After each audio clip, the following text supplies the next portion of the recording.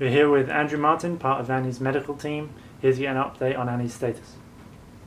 On Friday, Annie suffered some very strong heat stroke as a result of mirth.